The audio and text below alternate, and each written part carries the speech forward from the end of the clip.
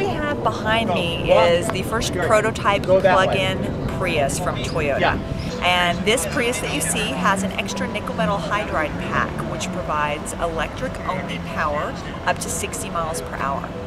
Well, the plug-in part is essentially plugging in and charging that extra battery pack.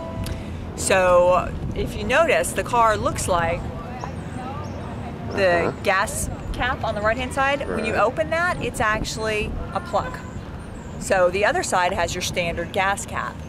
So when you plug in, you can plug into any standard outlet, say in your garage or if you have a charging station on your street.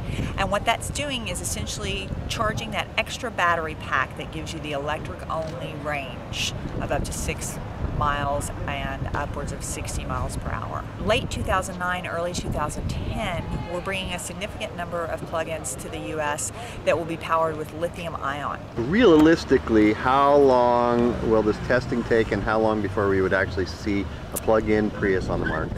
We haven't set a market date yet. It'll really depend on how that research and development goes with our commercial fleet customers. It could be anywhere from a year to 2 years after the lithium-ion Priuses arrive. Okay, so 2012 maybe. Maybe. Okay. I can't specify a date, but we do want to make sure that before we bring them to market, that they live up to the Toyota standards.